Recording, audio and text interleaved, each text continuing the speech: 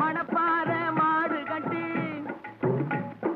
மாயவரோ ஏறு பூட்டி மணப்பாறை மாடு கட்டி மாயவரோ ஏறு பூட்டி வயக்காட்ட உழுது போடு சின்ன கண்ணு பசும் தழைய போட்டு பாடுபடு செல்ல கண்ணு ஆத்தூரு கிச்சடி சம்பா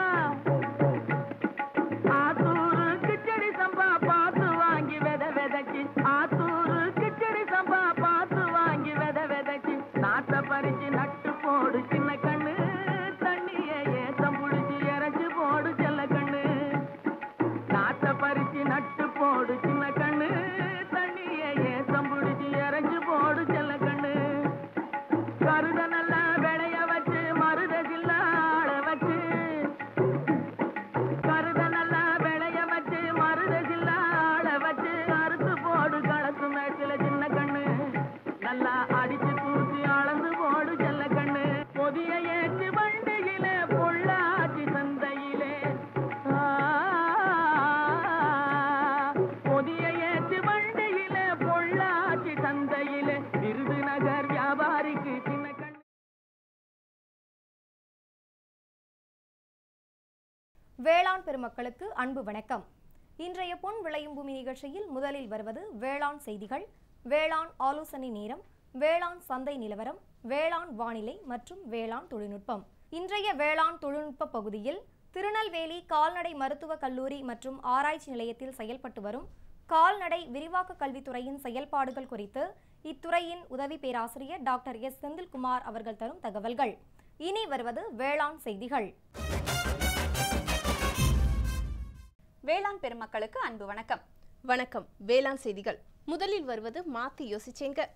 கொய்யா சாகுபடி செய்து பயனடைந்த தேனி மாவட்டம் கே. சிந்தலச்சேரி கிராம வேளாண்மையாளர் திரு எம். தங்கராஜ் அவர்கள் தரும் செய்திகள். வேளாண் ஆலோசனை நேரத்தில் தஞ்சாவூர், திருவாரூர், திருச்சி, கரூர், பெரம்பலூர், அரியலூர், நாகப்பட்டினம் ஆகிய மாவட்ட வேளாண்மையாளர்களுக்கான வேளாண் ஆலோசனை மற்றும் இன்றைய தாவர பகுதியில் வெற்றிலை. இன்றைய தகவல் நேரத்தில் மணிசத்தின் ஊட்டச்சத்து குறைபாடுகளும் மேலாண்மையும் குறித்த தகவல்கள். இன்றைய வேளாண் சந்தையில் வேளாண் ஒழுங்குமுறை விற்பனை கூடங்களில் வேளாண் விளைபொருட்களின் விலை நிலவரம். ஈரோடு சம்பத் நகர் உழவர் சந்தையில் காய்கறிகளின் இன்றைய விலை நிலவரம். ஈரோடு சத்தியமங்கலம் மலர் சந்தையில் வணிக மலர்களின் இன்றைய விலை நிலவரம். உழவர் மற்றும் மீனவர்களுக்கான வானிலை முன்னறிவிப்பு. விரிவான செய்திகள். மாத்தி யோசிச்சேங்க. வேளாண்மையை பொறுத்தவரை பழ உற்பத்தி தனி இடத்தை வகிப்பதோடு வேளாண்மையாளர்களுக்கு பொருளாதார ரீதியாகவும் லாபம் ஈட்டி தருகின்றது. அந்த வகையில் கொய்யா சாகுபடியில் வெற்றி கண்ட தேனி மாவட்டம் கே. சிந்தலச்சேரி கிராம வேளாண்மையாளர் திரு எம். தங்கராஜ் அவர்கள் தம்முடைய அனுபவத்தை பகிர்ந்து கொண்ட போது,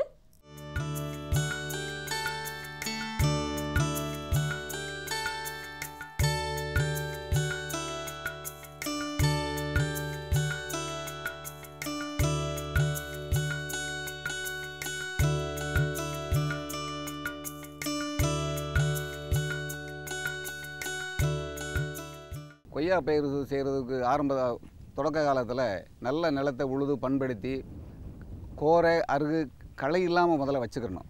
முதல் வேலை உழுது நல்ல. அது எதுக்கு சொல்கிறேன்னா, அது ஆரம்ப காலங்களில் வந்து அந்த களை இருக்கிறதுனால மீண்டும் மீண்டும் வந்து பயிர் நட்ட பிறகு அடிக்கடி களை எடுக்கிறது, வண்டி டிராக்டர் விட்டு உழுகிறது, இந்த மாதிரி வேலையை நிறைய பேர் அது செய்கிறாங்க. அந்த மாதிரி இல்லாமல் நல்ல உழுது கோரை அருகு இல்லாத அளவுக்கு முளைச்சாலும் கூட அந்த முளைக்க விட்டு களை மருந்தடித்து, அதாவது தகுந்த அந்த கிளை பாஸ்பேட் மருந்தடித்து கண்ட்ரோல் பண்ணி 2 மாதம் 3 மாதம் நிலத்தை நல்லா ஆற விட்டு, ஒன்றுக்கு ஒரு அடிக்கு ஒரு அடி சதுரம், ஒரு அடி ஆழம் குழி எடுத்து ஒரு மாதமாவது ஆற விட்டு, அதில் தொழு உரம் அந்த மண் எல்லாம் கலந்து போட்டு மீண்டும் ஒரு 10-20 நாள் நல்லா ஆற விட்ட பிறகு அதை நம்ம அந்த கொய்யாக்கண்ணை வந்து வைக்கணும். வச்ச உடனேயே உயிர் தண்ணி விட்டுறணும். அதுக்கு பிறகு நம்ம வந்து முறையாக ஒரு 10 நாளைக்கு ஒரு தடவை ஆல்-19 கொஞ்சம் அதுக்கு தகுந்த மாதிரி அந்த சின்ன செடிக்கு தகுந்த மாதிரி கொடுத்துக்கிட்டே வரணும். கிட்டத்தட்ட ஒரு 2-3 மாதத்து வரைக்கும். அதுக்கு பின்னாடி செடி ஒரு 6 மாதம் 8 மாதத்துக்கு பிறகு சாயில் அப்ளிகேஷன் சொல்லக்கூடிய அந்த பேரூட்டம், அதாவது 20க்கு 20 இல்லைன்னா டிஏபி யூரியா கலந்து சும்மா கொஞ்சமாக ஒரு 30 கிராம் 40 கிராம் அளவில் வைக்கணும். இந்த மாதிரி வளர்த்துக்கிட்டே வந்தோம்னா கிட்டத்தட்ட ஒரு வருஷத்துக்குள்ளே ஒரு அளவுக்கு அதாவது ஊக்கமான நிலமாக இருந்தால் ஒரு வருஷத்துலேயே அந்த பலன்கள் எல்லாம் வந்து நாங்கள் விடக்கூடிய அளவில் வந்துடும். அது ஆரம்ப காலத்தில் பலனை கிள்ளி விட்டுருவோம்.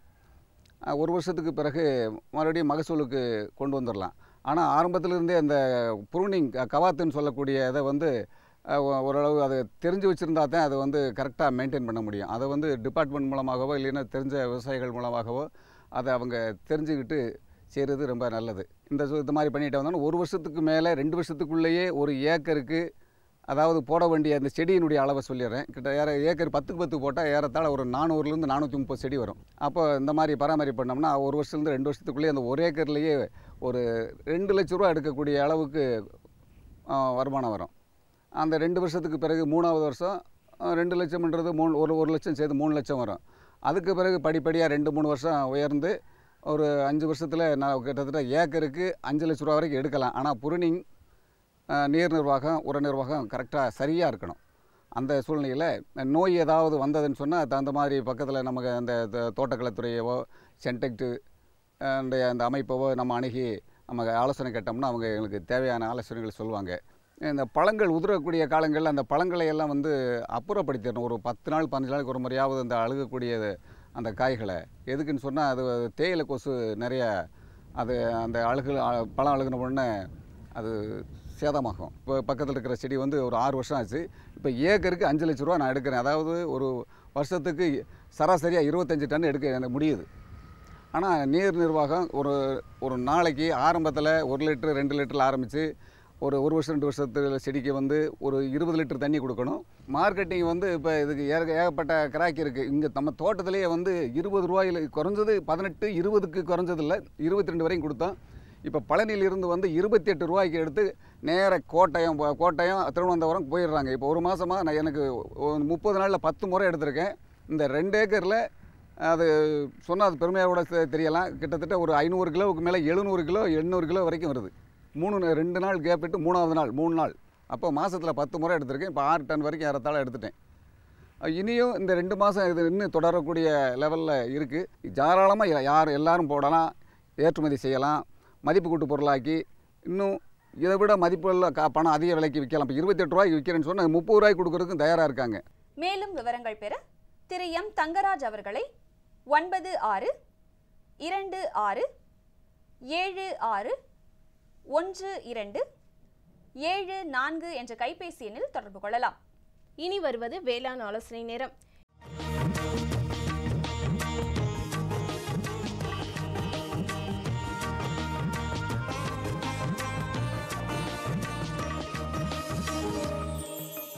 இன்றைய வேளாண் ஆலோசனை நேரத்தில் தஞ்சாவூர், திருவாரூர், திருச்சி, கரூர், பெரம்பலூர், அரியலூர், நாகப்பட்டினம் ஆகிய மாவட்ட வேளாண்மையாளர்களுக்கான வேளாண் ஆலோசனை. எதிர்பார்க்கப்படும் மழையை பயன்படுத்தி கோடை உழவு செய்து களைகளை கட்டுப்படுத்துவதுடன் மண்ணில் உள்ள பூச்சிகளின் கூண்டு புழுக்களை அழிக்கலாம். மேலும் மண்ணில் மழைநீர் உட்புகும் திறனையும் அதிகரிக்கலாம். மண்ணின் ஈரத்தன்மையை பயன்படுத்தி பசுந்தாள் உர பயிர்களான தக்கை பூண்டு, சணப்பை மற்றும் கொளிஞ்சி போன்றவற்றை விதைக்க வேண்டும். நெல் தரிசில் பயிரிடப்பட்ட பருத்தி மற்றும் இரவை உளுந்து பயிரில் அசுவினி, இலைப்பேன், செம்பேன், தத்துப்பூச்சி மற்றும் வெள்ளையி பரவலாக தென்படுகிறது. இதனை கட்டுப்படுத்த லிட்டருக்கு 0.03% அசாடிராக்டின் மருந்தை ஒட்டும் திரவத்துடன் கலந்து மழை இல்லாத நாட்களில் காலை அல்லது மாலை நேரங்களில் கைத்தளிப்பான் கொண்டு தளிக்க வேண்டும். தொடரும் வேளாண் ஆலோசனை நேரத்தில் இன்றைய தாவர பகுதியில் வெற்றிலை. இதன் சாகுபடி முறைகள் குறித்து காண்போம். பயிரிட ஏற்ற மண், நல்ல வடிகால் வசதி கொண்ட வண்டல் மண் கலந்த களிமண் வெற்றிலை சாகுபடிக்கு உகந்தது. ரகங்கள் கற்பூர கொடி, கள்ளர் கொடி, அந்தியூர் கொடி, வெள்ளை கொடி, சிறுகமணி 1, SDM 1 ஆகியன சிறந்த ரகங்களாகும். பருவம் தை முதல் பங்குனி மாதங்களில், ஆனி முதல் ஆவணி மாதங்களிலும் வெற்றிலையை பயிரிடலாம். நிலம் தயாரித்தல் நிலத்தை நன்கு பண்படுத்தி 1 மீட்டர் அகலம் கொண்ட மேட்டு பாத்திகள் அமைக்க வேண்டும். நீளம் வயலின் அமைப்புக்கேற்ப இருக்கலாம். பாத்திகளின் உயரம் 0.5 மீட்டர் இருத்தல் வேண்டும். மேட்டு பாத்திகளில் இரட்டை வரிசைகளாக அகத்தி விதைகளை 30 சென்டிமீட்டர் இடைவெளிகளில் விதைக்கலாம். ஓரங்களில் வாழைக்கட்டைகளை நடவு செய்யலாம். வெற்றிலை கொடிகளை பட்டங்களில் 45 சென்டிமீட்டர் இடைவெளியில் 2 வரிசைகளாக நடவு செய்ய வேண்டும். அறுவடை கொடிகள் வளர்ந்து 5 மாதங்கள் முடிவடைந்தவுடன் 3 வார இடைவெளியில் வெற்றிலையை கிள்ளலாம். ஒரு ஆண்டிற்கு 1 ஹெக்டருக்கு 75 முதல் 100 லட்சம் இலைகள் வரை மகசூலாக பெறலாம். மேலும் தகவல்கள் பெற www.agritech.tnau.ac.in என்ற இணையதளத்தை பார்க்கவும். இனி வருவது தகவல் நேரம். இன்றைய தகவல் நேரத்தில் மணிச்சத்தின் ஊட்டச்சத்து குறைபாடுகளும் மேலாண்மையும் குறித்த தகவல்கள். பயிரின் வளர்ச்சிக்கு தேவையான பீரூட்டங்களில் மணிச்சத்தும் ஒன்றாகும். மணிச்சத்து குறைபாடு உள்ள பயிர் கரும்பச்சை நிறத்தில் வளர்ச்சி குன்றி குறுகிய நிமிர்ந்த இலைகளுடன் காணப்படும். பற்றாக்குறை அதிகரிக்கும் போது முதிர்ந்த இலைகள் பழுப்பு நிறமடைந்து மடிந்துவிடும். மணிச்சத்து குறைபாடு உள்ள நிலையில் ஊட்டச்சத்துக்கள் வேருக்கு கொண்டு செல்லப்படும். இதன் காரணமாக பயிர் வளர்ச்சி குறைந்து வேர் வளர்ச்சி அதிகரித்து காணப்படும். இவை அனைத்தின் காரணமாக பயிரின் விளைச்சல் பெருமளவில் பாதிக்கப்படுகிறது. ஒருங்கிணைந்த மணிச்சத்து மேலாண்மை. நம் மண்ணில் உள்ள மணிச்சத்தின் அளவை அறிய மண் பரிசோதனை செய்து அதன் பரிந்துரையின்படி உரங்களை இட வேண்டும். இயற்கை எருக்களான தொழு உரம், கோழி மக்கு, கரும்பு தோகை மக்கு மற்றும் தென்னை நார் மக்கு போன்றவை பயிர்களுக்கு குறைந்த அளவில் மணிச்சத்தை அளிப்பதோடு அவை மண்ணில் நிலைநிறுத்தப்படுவதை தடுக்கின்றன. வயலில் நிற்கும் பயிருக்கு கரையும் வடிவ மணிச்சத்து உள்ள அமோனியம் பாஸ்பேட் போன்ற உரங்களை பாசன நீரில் கலந்து இட வேண்டும். Super phosphate, tie ammonium phosphate போன்றவை பொதுவாக பயன்படுத்தப்படும் மணிச்சத்து உரங்களாகும். மண்ணின் தன்மைக்கு ஏற்ப இவ்வுரங்களை தேர்ந்தெடுத்து பயன்படுத்த வேண்டும். உயிர் உரங்களான பாஸ்போ பாக்டீரியா ஹெக்டேருக்கு 2 கிலோவும் அசோஃபாஸ் ஹெக்டேருக்கு 4 கிலோவும் பரிந்துரைக்கப்படுகிறது. இவற்றை 25 கிலோ தொழு உரம் மற்றும் 25 கிலோ மண்ணுடன் கலந்து பயிர் விதைப்பு மற்றும் நடவுக்கு முன்பாக சீராக வயலில் தூவ வேண்டும். இவை மண்ணில் நிலைநிறுத்தப்பட்டுள்ள மணிச்சத்தை கரைத்து பயிருக்கு கிடைக்கும் மணிச்சத்தின் அளவை அதிகரிக்கின்றன. மேலும் ஊட்டமேற்றிய தொழு உரம் மணிச்சத்து உரங்களின் பயன்பாட்டு திறனை அதிகரிக்கிறது. மேற்கூறப்பட்ட ஆலோசனைகளை பின்பற்றி பயனடையுமாறு வேளாண்மையாளர்கள் கேட்டுக்கொள்ளப்படுகிறார்கள். விளம்பர இடைவேளைக்கு பிறகு வேளாண் செய்திகள் தொடரும்.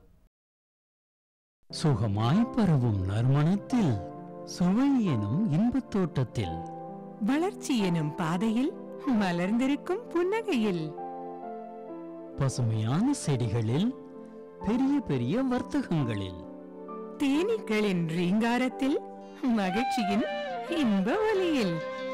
NHM தோட்டக்கலை இயக்கம். எங்கள் விருப்பம் உங்களது புன்னகை. இனி வருவது வேளாண் சந்தை.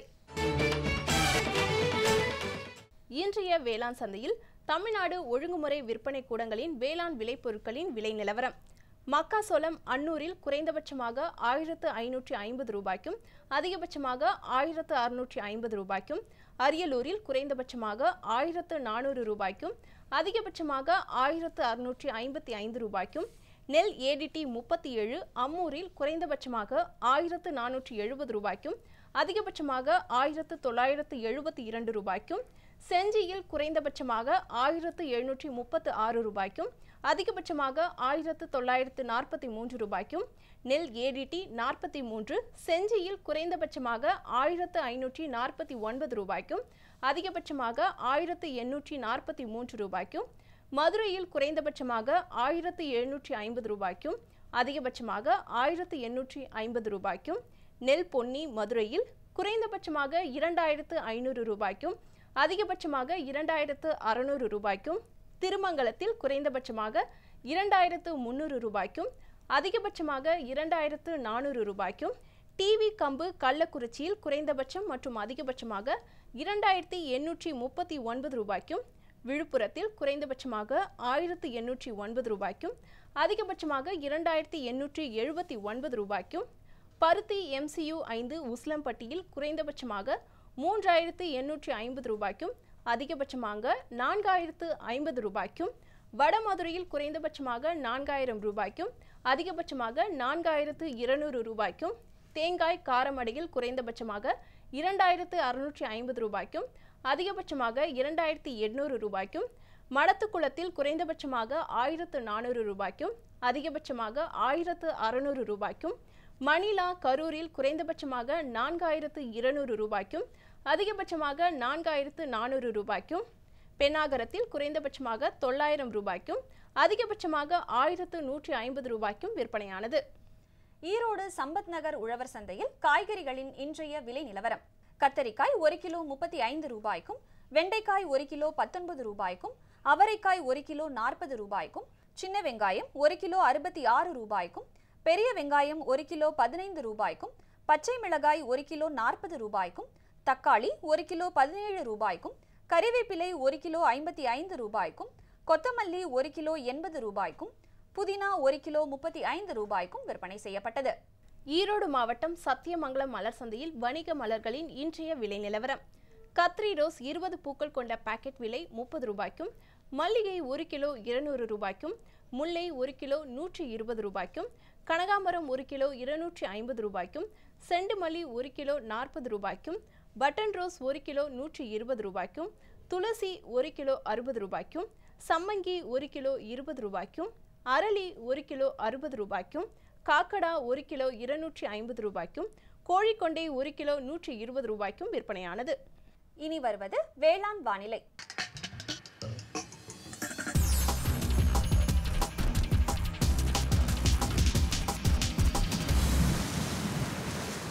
வானிலை முன்னறிவிப்பு. உழவர்களுக்கான வானிலை முன்னறிவிப்பு. தமிழகம் மற்றும் புதுச்சேரியில் ஒரு சில இடங்களில் மழையோ அல்லது இடியுடன் கூடிய மழையோ பெய்யக்கூடும். மீனவர்களுக்கான வானிலை முன்னறிவிப்பு. பலமான காற்று தெற்கு திசையிலிருந்து மணிக்கு 45 முதல் 55 கிலோமீட்டர் வேகத்தில் வட தமிழகம் மற்றும் புதுச்சேரியின் கடலோர பகுதிகளில் வீசக்கூடும் என்பதால் மீனவர்கள் எச்சரிக்கையாக இருக்கும்படி கேட்டுக்கொள்ளப்படுகிறார்கள். இத்துடன் வேளாண் செய்திகள் நிறைவடைந்தது. வணக்கம். மீண்டும் நாளைய வேளாண் செய்திகளில் சந்திப்போம். நன்றி, வணக்கம்.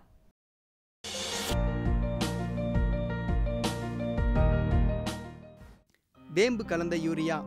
சிறந்த உற்பத்திக்காக வேம்பு கலந்த யூரியா நம் நாட்டிலேயே 70 லட்சம் டன்னாக அதிகரிக்க 6 ஆலைகள் சீரமைக்கப்படுகின்றன. FCIL-இன் கோரக்பூர், சித்ரி, தல்ச்சர் மற்றும் ராமகுண்டம் ஆலைகள், HFCL-இன் பரௌனி மற்றும் BVFCL-இன் நாமருல் போர்ட் ஆகியன. பழம் நழுவி பாலில் விழுந்தது போல இப்பொழுது நம் நாட்டிலேயே வேம்பு கலந்த யூரியா உற்பத்தி செய்யப்படும். இதனால் விவசாயிகளுக்கு நன்மையே விளையும். 10% வரை தானிய உற்பத்தி அதிகரிக்கும். மண்ணில் 10 to 15% நைட்ரஜன் திறன் அதிகரிக்கும். சிறந்த உற்பத்திக்கு வேம்பு கலந்த யூரியா.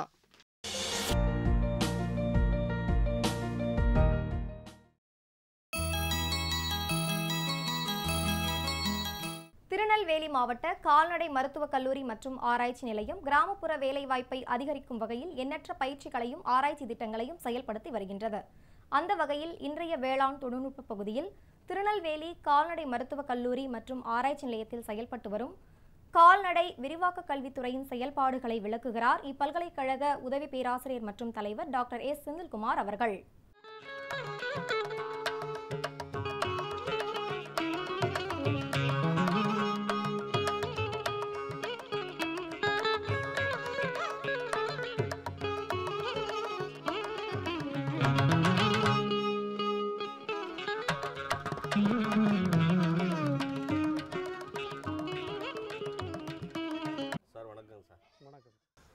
இந்த ஆடுகள் வளர்க்கறது வந்துட்டு இந்த ஒரு இனத்தை மட்டும் எடுத்து வளர்க்குறதனுடைய பயன் என்னங்க? சரிங்க, ஐயா சொன்ன மாதிரி கன்னியாடு தான் திருநெல்வேலி மாவட்டத்தில் பிரத்யேகமாக இருக்கக்கூடிய ஒரு வகையான ஆடு.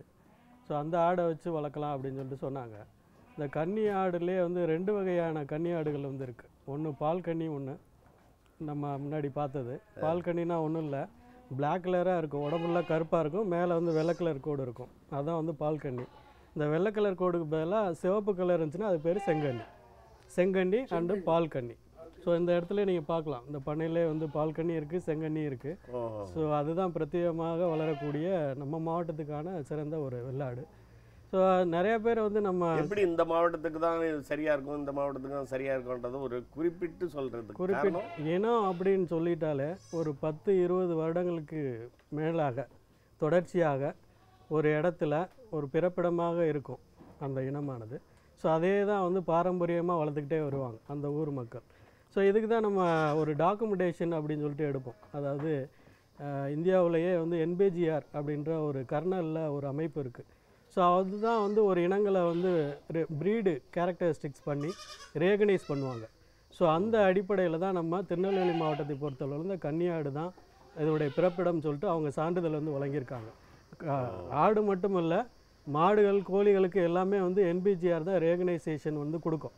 ஸோ கலப்பினம் கிடையாது, கலப்பினம்லாம் இல்லை. இப்போது நம்ம இயற்கையாகவே அதாவது பாரம்பரியமாக ஒரிஜினலாக வந்தது தான் அந்த திருநெல்வேலி மாவட்டத்தில். ஸோ இதே NBGR இப்போ ரீசெண்டாக ஒன்று வந்து சொல்லியிருக்கிறாங்க. செம்மறி ஆடை பொறுத்தளவில் செவ்வாடு அப்படின்னு சொல்லக்கூடிய ஒரு இனம் வந்து திருநெல்வேலி மாவட்டத்தில் வந்து ரெகனைஸ் பண்ணி அவங்க சான்றிதழ் வந்து கொடுத்துருக்காங்க. அதனுடைய ஆராய்ச்சிகளும் நமது கல்லூரி மூலமாக தான் வந்து எடுத்தாங்க. ஸோ இந்த ரெகனைஸ் பண்ணி கொடுக்கக்கூடியது எல்லாமே இந்த சான்றிதழ் வந்து வச்சுருப்போம். இப்போ ஆடுகள் வளர்க்குறதுக்கு நீங்கள் பயிற்சி கொடுக்குறீங்க, கோழி வளர்க்குறது பயிற்சி கொடுக்குறீங்க, எல்லாம் பயிற்சி கொடுக்குறீங்க. ஓகே, ஒரு 50 பேர் வந்து சேர்றாங்கன்னா 50 பேரும் அதில் நாட்டம் செலுத்துகிறாங்களா? எதனால் அது விடுபட்டு போகுதுங்க? இப்போ ஆலோசனைகள் அப்படின்னு சொல்லிட்டு வருவாங்க நிறைய பேர் வந்து பயிற்சி எடுத்துக்கிறாங்க, நீங்களும் கொடுக்குறோம், சான்றிதழ் வந்து கொடுக்குறோம். ஸோ இந்த பயிற்சிகள் அப்படின்னாலே 3 வகையாக வந்து பிரிக்கிறோம். ஒன்று வந்து ஆன் கேம்பஸ் அப்படிம்போம், அதாவது எங்கள் கல்லூரியிலே வந்து கால்நடை விரிவாக்க கல்வித்துறையிலே வச்சு நடத்தி கொடுப்போம், அதாவது நிலைய பயிற்சி அப்படின்றது. அப்புறம் புற உலக பயிற்சி ஆஃப் கேம்பஸ் அப்படின்னு சொல்லிட்டு சொல்லுவோம். வெளியிலேயே இப்போ புதுவாழ்வு திட்டம் இருக்காங்கன்னா ஒரு 50 பேர் சேர்ந்து நீங்கள் வந்து பயிற்சி கொடுக்கணும் சார் அப்படின்னு சொல்லிட்டு சொல்லுவாங்க. ஸோ அது வந்து ஆஃப் கேம்பஸ் பயிற்சி. இப்போ நம்ம சொல்கிறது என்னென்னா, அதாவது 1 மாத கால சுய வேலைவாய்ப்பு பயிற்சி. ஸோ இந்த 3 பயிற்சிக்குமே வந்து வித்தியாசங்கள் வந்து உண்டு.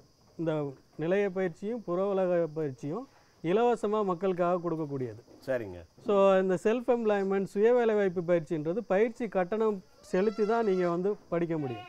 ஸோ அதற்கு பார்த்தீங்கன்னா ஆடு வளர்ப்புக்கு வந்து 1000 ரூபாய், மாடு வளர்ப்புக்கு 1000 ரூபாய், பன்றி வளர்ப்புக்கு மட்டும் 2000 ரூபாய்ன்னு சொல்லிட்டு எங்களுடைய பல்கலைக்கழகம் வந்து விலை நிர்ணயம் பண்ணியிருக்காங்க. விலை என்று சொன்னால் அது ரிசர்ச் ஃபீஸ் வந்து பே பண்ணுறது. ஸோ இதில் தொடர்ச்சியாக ஒரு 80% அட்டண்டன்ஸ் இருக்கணும். அப்படி இருந்தால் தான் ஒரு எக்ஸாம் வந்து வைப்பாங்க. ஒரு மாதத்தில் 80 பரீட்சை வந்து நடக்கும். ஸோ இதில் பார்த்தீங்கன்னா தமிழ் எழுத படிக்க தெரிஞ்சிருந்தவங்க தான் இதில் வந்து சேர முடியும். இதுதான் வந்து அதில் கோட்பாடு. 18 வயசு நிரம்பி இருக்கணும், தமிழ் எழுத படிக்க தெரிஞ்சிருக்கணும், 80% அட்டண்டன்ஸ் இருந்தால் ஒரு எக்ஸாம் எழுதி எங்களுடைய பல்கலைக்கழகம் வந்து சான்றிதழ் வந்து கொடுக்குது. இவரை வந்து இந்த சுய வேலைவாய்ப்பு தொழிலில் வந்து பயிற்சி வந்து எடுத்திருக்காரு அப்படின்ட்டு ஒரு சான்றிதழ். ஸோ இந்த 1 மாத கால அளவில் அவங்க வருவதை பார்த்தாலே நமக்கு தெரிஞ்சிடும் உண்மையிலே. சான்றிதழ் கொடுத்துட்டீங்க நீங்கள்? ஆமாம், 1 மாதம் முடிச்சாச்சு, ஒரு சான்றிதழ் கொடுத்துட்டீங்க. ஒரு 50 பேர் பயிற்சி எடுத்தாங்க. அதில் வந்துட்டு குறைஞ்சபட்சம் ஒரு 10 பேர் தொழில் முனைவோராக நீங்கள் மாற்றிடுறீங்கன்னு வச்சுக்கிறீங்களா? கண்டிப்பாக. முதல் ஸ்டெப்பு, ஃபஸ்ட்டு ஸ்டெப், முதல் படி எடுத்து வைக்கிறது நீங்கள் அவங்களுக்கு சான்றிதழ் கொடுத்ததோடு மட்டும் இல்லாமல் வேறு என்ன மாதிரியெல்லாம்?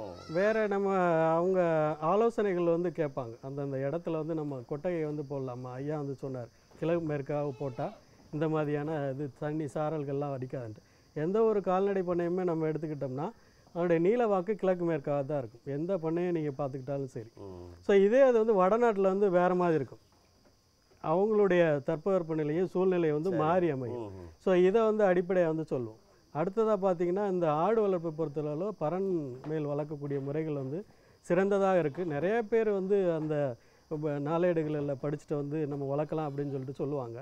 ஸோ இந்த பறன்மேல் ஆடு வளர்ப்பை பொறுத்தளவில் என்ன நன்மை அப்படின்னா, கீழே மெனியூர் அந்த இது சாணம் சிறுநீர்லாம் சேர்ந்து உடனடியாக அள்ள வேண்டிய சூழ்நிலை வந்து இல்லை. ஒரு 2 நாள் அல்லது 3 நாள் விட்டு ஆட்களுக்கு ஏற்ற மாதிரி வந்து வளர்த்துக்கலாம்.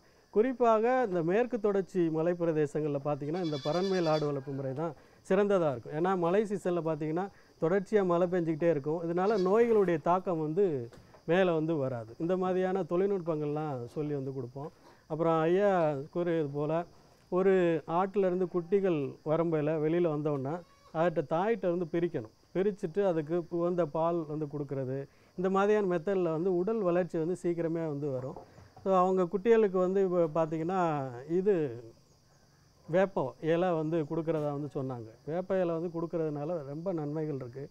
குடப்புழு நீக்க மருந்தை கொடுப்பதற்கு முன்னாடி வந்து இதை வந்து கொடுப்போம். இப்போ நான் என்ன கேட்க தெரிஞ்சுக்கிறேன்னா, சான்றிதழ் கொடுக்குற அதே நேரத்தில் ஒரு 4 ஆட்டுக்குட்டியை கொடுத்துரு, பல்கலைக்கழக சார்பில் ஒரு 4 ஆட்டுக்குட்டியை கொடுத்து இந்தப்பா இதை நீங்கள் பாருங்க அப்படின்னு சொல்லிட்டு அவங்கள வந்து தொடர்ந்து கண்காணிப்பில் வச்சுக்கிட்டு 4 40 ஆகும், 40 400 ஆகும், அந்த மாதிரி ஒரு முயற்சி ஏதாவது? அந்த மாதிரி திட்டங்கள் வந்து நாங்களாகவே வந்து உற்பத்தி பண்ணியிருக்கோம். அதாவது கால்நடை மருத்துவக் கல்லூரியில் பார்த்திங்கன்னா தமிழக அரசினுடைய பகுதி 2 திட்டத்தின் கீழே வந்து கன்னியாடு அண்ட் கொடியாடு கொடுக்குறவங்க கன்னியாடு அண்ட் கொடியாடை வந்து பல்கலைக்கழகத்து சார்பாகவே பயிற்சி பெற்றவங்களுக்கு பற்றி இந்த பாதுகாப்பு திட்டம் வந்து உருவாக்கி அதிலிருந்து ஆண் கிடாக்களையும் பெட்டைகளை வந்து கொடுக்குறாங்க, மக்களுக்கு வந்து கொடுக்குறாங்க. அது பதிவு பண்ணி கால்நடை உற்பத்தி துறை அப்படின்ற துறை மூலமாக வந்து கொடுக்கப்படுகிறது.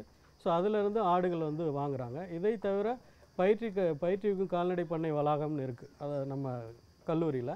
ஸோ அவங்களும் வந்து ஆடுகளை வந்து கொடுக்குறாங்க. வெம்பூர் ஆடுகள் செம்மறியாடில் கொடுக்குறாங்க, கீழக்கரிசலில் கொடுக்குறாங்க. இதே மாதிரி வெள்ளாடுகளை பொறுத்தளவில் நம்ம இடத்துல பிரத்யேகமான கன்னியாடு கொடுக்குறாங்க, கொடியாடு வந்து கொடுக்குறாங்க. சில பேர் பார்த்திங்கன்னா தலைச்சேரி ஆடு தான் வளர்க்கணும் அல்லது ஜமுனாபாரி ஆடு தான் வளர்க்கணும்னு வருவாங்க. ஸோ மக்கள்கிட்ட நம்ம சொல்லக்கூடிய செய்தி என்ன அப்படின்னா, இந்த காது நீளமான இருக்கக்கூடிய ஆடுகள் பால் அதிகமாக கொடுக்கும், குட்டிகள் ஈனக்கூடிய திறன் இருந்தாலும் ஸோ அதற்காக கொடுக்கக்கூடிய தீவனத்தினுடைய செலவு வந்து அதிகமாக இருக்கும். நமது மாவட்டத்தை பொறுத்தளவில் வறட்சியான மாவட்டம், அது குறைவான தீவனம் கொடுத்து அதிகமாக உடல் உற்பத்தி கொடுப்பது இந்த கன்னியாடு. ஸோ அதன் காரணமாக இதை வந்து நம்ம பரிந்துரை வந்து செய்கிறோம். அடுத்து வந்துட்டு அதனுடைய மருத்துவ கண்காணிப்பில் உங்களுடைய மருத்துவர்களுடைய பங்களிப்பு என்னவாங்க சார்? மருத்துவருடைய பங்களிப்பு வந்து அந்த பயிற்சியில் வந்து தெளிவாக வந்து சொல்லியிருப்போம். குடப்புழு நீக்க மருந்துகள் எந்த டயத்தில் வந்து எப்போ கொடுக்கணும் அப்படின்ட்டு. ஒரு டைம் இந்த மருந்தை கொடுத்தோம்னா நெக்ஸ்ட் டைம் வந்து இப்போ ஃபார் எக்ஸாம்பிள் அல்பெண்டசால் கொடுத்தோம்னா அடுத்த 3 மாதம் சென்று ஃபென்பெண்டசால் வந்து கொடுக்கணும், இல்லாட்டினா ரெசிஸ்டன்ஸ் வந்து வந்துடும். ஸோ அதனால் ஒவ்வொரு இந்த திருநெல்வேலி மாவட்டத்தில் இருக்கக்கூடிய கால்நடை உதவி மருத்துவர்கள், கால்நடை மருத்துவர்கள் தான் வந்து அந்தந்த பண்ணையை வந்து இந்த ட்ரீட்மெண்ட் பண்ணுறது இது எல்லாமே வச்சுருக்கோம். அதை வந்து கவனிக்கிறாங்க. அதனுடைய தீவனத்தை பொறுத்தளவில் பார்த்திங்கன்னா அந்த கருவேல மரத்துலேருந்து வரக்கூடிய அந்த காய்கள், ஸோ இதை வந்து என்ன பண்ணுறாங்க, அந்த மஞ்சள் கலரில் இருக்கும். ஸோ இதை வந்து தூத்துக்குடி மாவட்டத்தில் என்னுடைய அனுபவத்தை பொறுத்தளவில் சொல்லும்போது பார்த்தீங்கன்னா ஒரு ஸ்கேடு கேவிகே வந்து இருக்கிறாங்க தூத்துக்குடி மாவட்டத்தில், இங்கேயும் நம்ம திருநெல்வேலி மாவட்டத்திலே இருக்காங்க. ஸோ அவங்க பிரத்யேகமாக இந்த சீமை கருவேல மரங்கள் அதிகமாக இருக்கக்கூடிய பகுதி திருநெல்வேலி மாவட்டம், தூத்துக்குடி மாவட்டம், ராமநாடு மாவட்டம், இந்த மாவட்டத்தை பொறுத்தளவில்.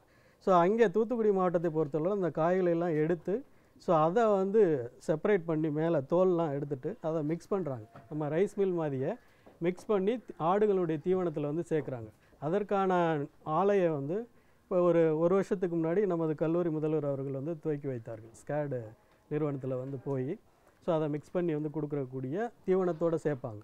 ஸோ அந்த மாதிரியான நன்மைகள் வந்து இருக்குது. அதனால் புரதச்சத்து வந்து அதிகமாக இருக்குது. லோ காஸ்ட் டெக்னாலஜி, இதுக்காக பிரத்யேகமாக கிராமத்து மக்கள் வந்து ரூபாயெல்லாம் செலவு பண்ணக்கூடிய சூழ்நிலைக்கு வந்து வரமாட்டாங்க. ஸோ அவங்களுக்கு என்ன அப்படின்னா இங்கே இருக்கக்கூடிய பொருள் அவைலபிள் ரிசோர்ஸஸை எஃபெக்டிவாக யூட்டிலைஸ் பண்ணுறது, அது எப்படி அப்படின்னு சொல்கிறதுக்கு தான் இந்த கல்லூரி வந்து இருக்கிறது. இந்த மாதிரி தான் சொல்லியிருந்தாங்க.